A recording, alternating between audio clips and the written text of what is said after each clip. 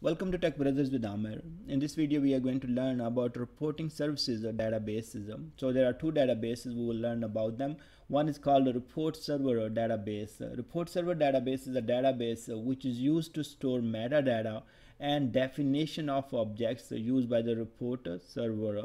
The other database the reporting services use is called ReportServer TempDB. That database is created with the ReportServer database. It stores information related to the temporary data, sessions information, and cached report. So let me go take you to those databases and show you how these databases can be created or can be used if they already exist. So let's go to the SQL Server Reporting Services Configuration Manager. Now there are two options we have here. So first of all, once we come to the database, we will click change database. We can create new databases, or we can use the existing. Let me tell you one thing. If you have installed the reporting services on one machine, you can use the SQL Server instance on the same machine which will hold your reporting services databases, or you can have a SQL Server installed on any other machine and you can use that. So here it does not, the report service and databases doesn't have to be on the same machine. They can be on different machines. Let's click on the create a new report server database and walk through the steps. So first of all, it will ask us, provide us the server name. Let's say if we provide the same server name, we have already the database there, but I would like to just provide the name and say next, and this is the database name it is going to use. If I do next, it is telling me, okay, the database report server already exists there. So fine, I don't really need to create a new one as it is already there. So we can go back, and let's say if I go here, I would like to choose the existing one. So I can click here and then provide the server name. Then click next and select the report server database. Once I select this one, it will ask me, okay, what authentication you would like to use, username, password, and then I provide that information and hit next. So it will configure. This is fairly easy step. If you don't have the database, is fine, you can create, or if you have it, you can start utilizing them. In our case, let me show you one more thing here. Let's say it's going to take some time. Let it refresh as we have reconfigure our service to use the existing database. So I'm going to come back here in a second. Now there are certain objects we can use from these databases. So I have put them together, and the two databases are really important. The temporary database, we really don't need to go into details and tables and all that, but the report server database contain some objects. They are very helpful. Dbo.Catalog is one of them, and it contains information related to home folder, subfolder, reports, data sets, data sources, and report definition. So let's go ahead and take a look on that one.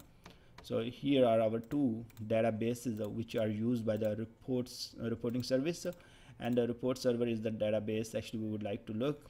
First, let's check the TempDB and take a look on some of the tables. So these are the tables available in ReportServer TempDB. You do not need to truncate or delete anything. You can just leave them as it is. But let's go to the report server now. Go to tables and catalog.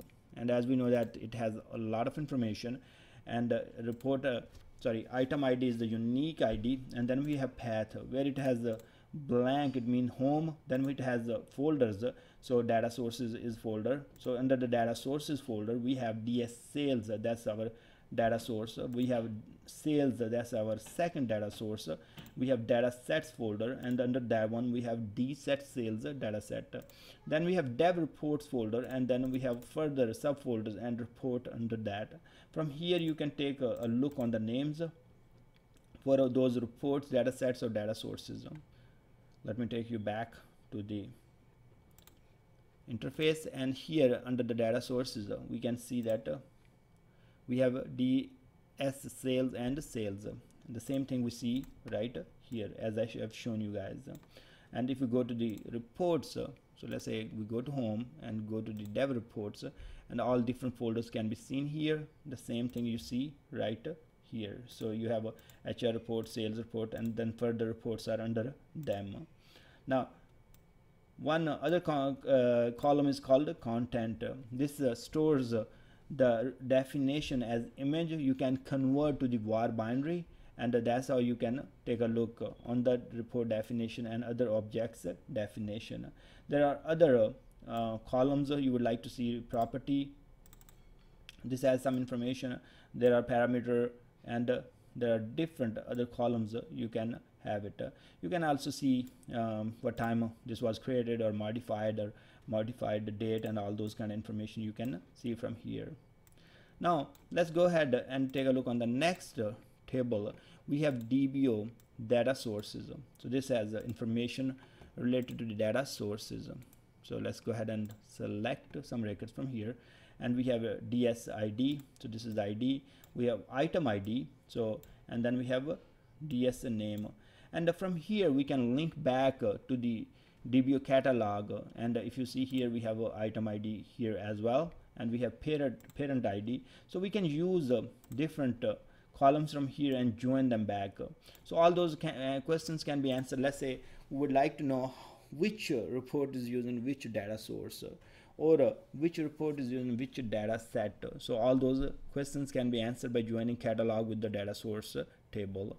We have data sets table. Let's go ahead and take a look. This stores data set information, and we can see that this is the name of our data set.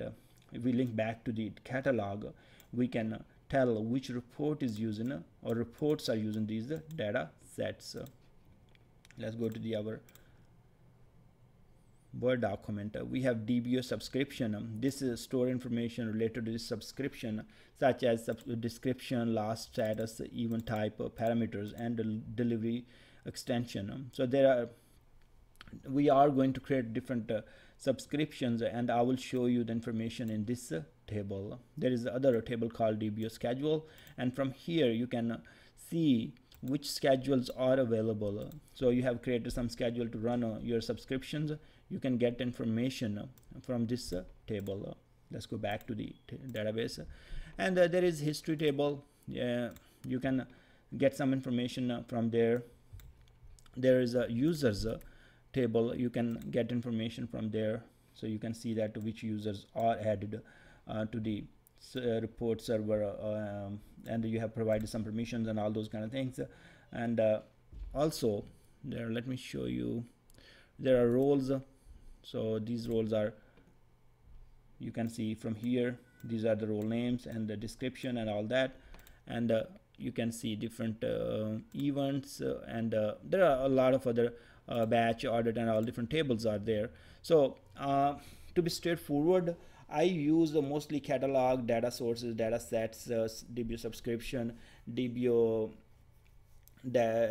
schedule, and history sometime, and all of these queries, and I don't have them with me right now, but you can just Google it and find out, okay, give me all the reports used in the folder, from report server, or give me the data sources and names used by the reports in the report server database. So all those queries are on the Google. You can just search it, and you will find answers for your questions. Just one more thing, it is really hard part, like, okay, if you have to drill through each of those folders and get the report names or data sets name or data sources name, this information is really helpful when it comes to you can come to the report server database and get that information right away with one query. So these database are the database or central databases used by the reporting services, and you can get any information whatever you have on the report server side. Thanks very much for watching this video, and I will see you guys in next video.